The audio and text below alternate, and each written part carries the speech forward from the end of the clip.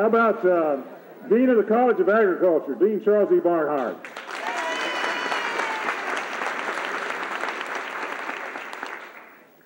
Dr. David Roselle, President-elect of the University of Kentucky.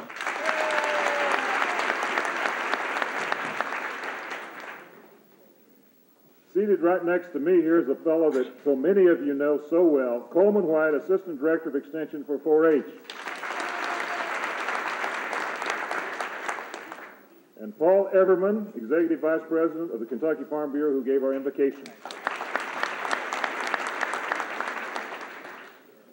Seated next to him is a fellow that has worked so hard on this center. First of all, he was working with the Economic Development Administration, and then later he retired from that job, and we put him to work with Friends of Kentucky 4-H, and he's now our treasurer, Charlie Mason.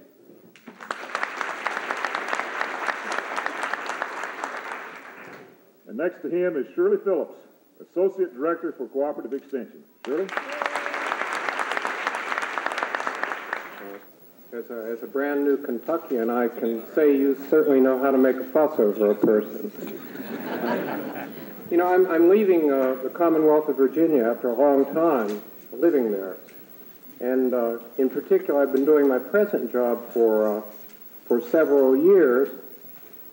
And when I moved to the job, I inherited a secretary, a wonderful secretary who had trained, she trained me and she trained several of my predecessors in that job. You all know the kind of person that I'm talking about. And when I decided to leave and come to the University of Kentucky, I thought I detected just a little bit of sadness on her part. So I said to her, I said, Mary, don't be upset. They're going to hire someone who will do this job much, much better than I ever did it. And she said, yeah, that's what they said when they hired you. That's maybe what I remember most about leaving Virginia. I have been traveling an awful lot in Kentucky, and there are a lot of things that stand out in my memory of traveling in Kentucky, too.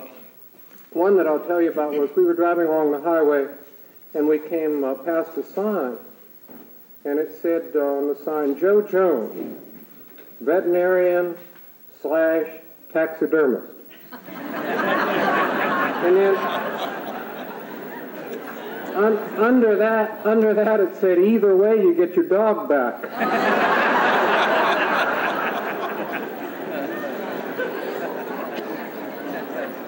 I want to thank you for inviting me to take part in the dedication of this Kentucky Leadership Center. It's a wonderful opportunity for me to meet this group of people who are representative of the interest in 4-H in Kentucky. And I'm always glad to do an event associated with 4-H, the youth program of our University of Kentucky's Cooperative Extension Service. Kentucky has 224,000 young people enrolled in 4-H programs. That makes it the largest in the South and the second largest in the whole nation. I believe everyone associated with this project should be proud of their accomplishments. And I certainly congratulate you for successfully undertaking to build a leadership center that is truly representative of a fine educational program. It's a considerable source of pleasure for me to come to Kentucky and be associated with such a quality, forward-looking effort. I especially want to congratulate the Friends of Kentucky 4-H, made up of business and civic leaders from throughout the state, for their leadership in initiating and completing this Kentucky Leadership Center. Their unselfish expenditure of time, money, and effort will reap benefits to Kentucky and our nation for many years to come. It's easy to see how their efforts benefit people when you see results such as those reported in a recent study of the university's sociology department. That study, the results of that study indicate that farmers with 4-H backgrounds have more education, higher gross sales from their farms, and higher net income. This is a clear indication that an educational concept, namely 4-H, that is more than 75 years old, continues to be a viable force in our society, and especially within the Commonwealth of Kentucky. This Leadership Center will help the university and all of you, we hope, we do invite you to use the center, to continue the educational heritage and to make the best better for our youth. It also will provide an ideal setting for training volunteer leaders, homemakers, agricultural groups, community leaders, professional staff members, and a host of other groups and associations. For the College of Agriculture, the center will be used for all educational programs in agriculture, home economics, 4-H, and community development. This facility will help the university to continue to develop and implement innovative ways of reaching farmers with information that will help them realize more income from their lands by using the research information developed in the agricultural experiment stations. Various civic, church, and other groups in this area and throughout the state should find this to be a fine facility for retreats, meetings, and other activities. We genuinely want it to be a community center. Let me once again congratulate everyone associated with this project. It's the realization of a dream, not a dream of selfish glory, but a dream of altruism that will continue to help people develop into the kinds of citizens needed to keep our state and our nation strong. I personally am very proud to be part of this program, and I look forward to continuing at the University of Kentucky to build the educational systems associated with youth programs. Thank you all. President Roselle, distinguished and important people here at the head table, and the most important people of all, those of you out in front that caused this to be a reality. Lynwood Schrader indicated that I was sort of a reluctant partner in this thing, and they had to make a few trips to see me to get my support. That's one way of getting people to do things. Conrad Feltner and I decided on the 12th of December 1968 that we would build this building in this particular spot.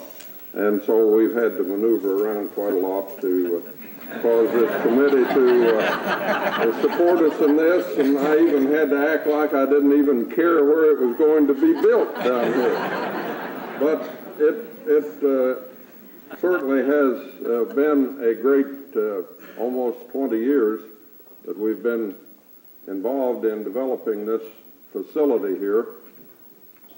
On the 12th of December 1968, a few of us, and there are a few people here in the room that were also here, climbed across a barbed wire fence out here on the road in this high spot just as you come in, and we did a little dirt moving and the like, and that constituted the groundbreaking for the Cumberland 4-H camp.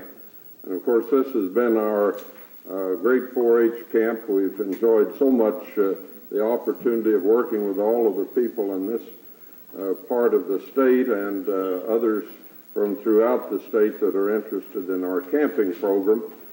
And everyone has been hugely successful, and you do it with enthusiasm and with great professional expertise, and we could not have our great cooperative extension service in Kentucky and the greatest 4-H program in the world if it were not for all of you sitting out here today, our most effective and highly admired 4-H leaders.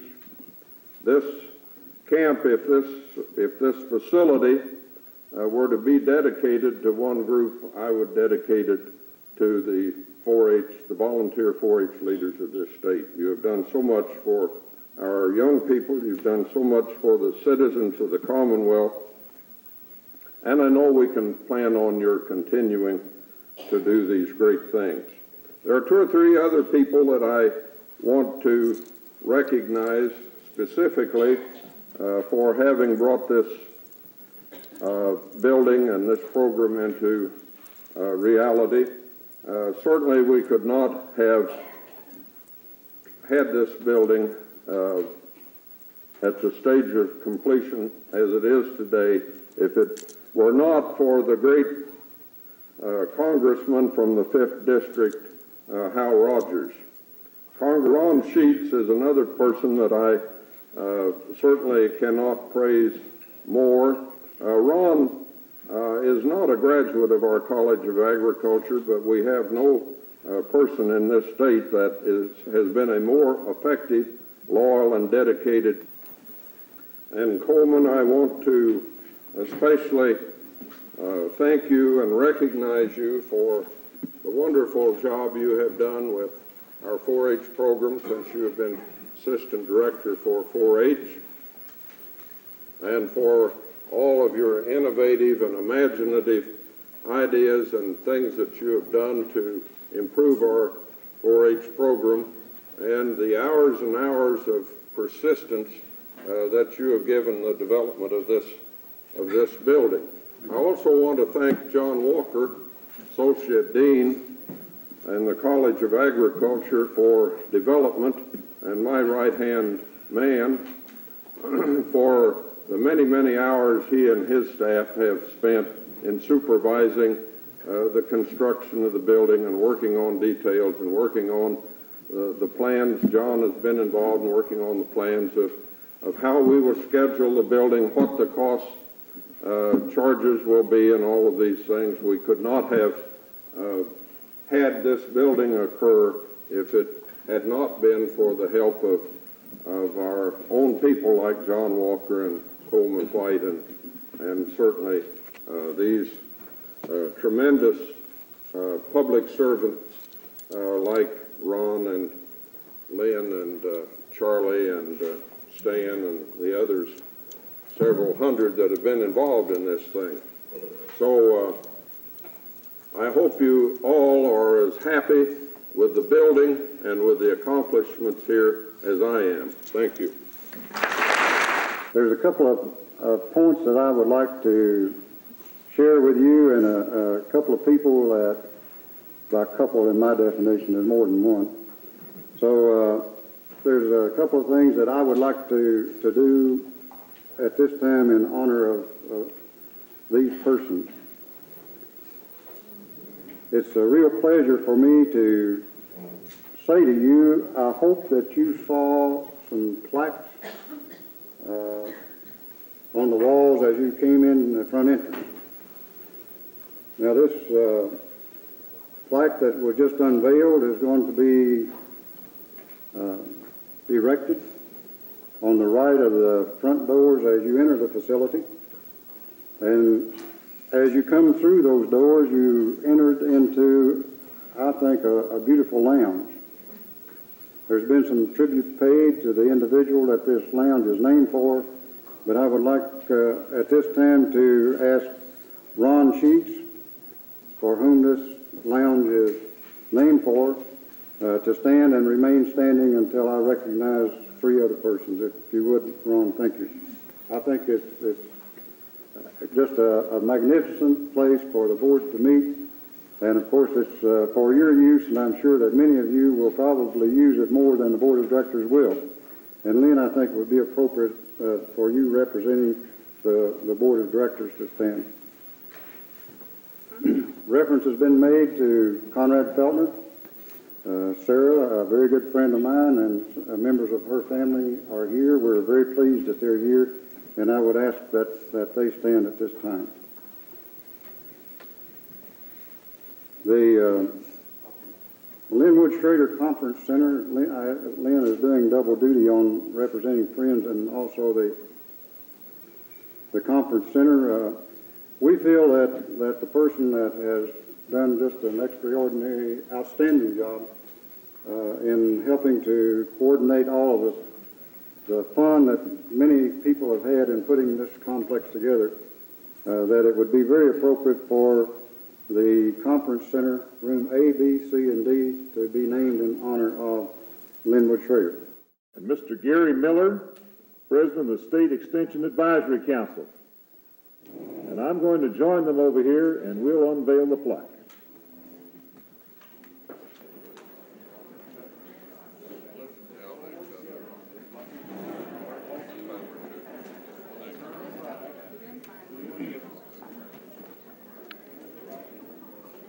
Robert.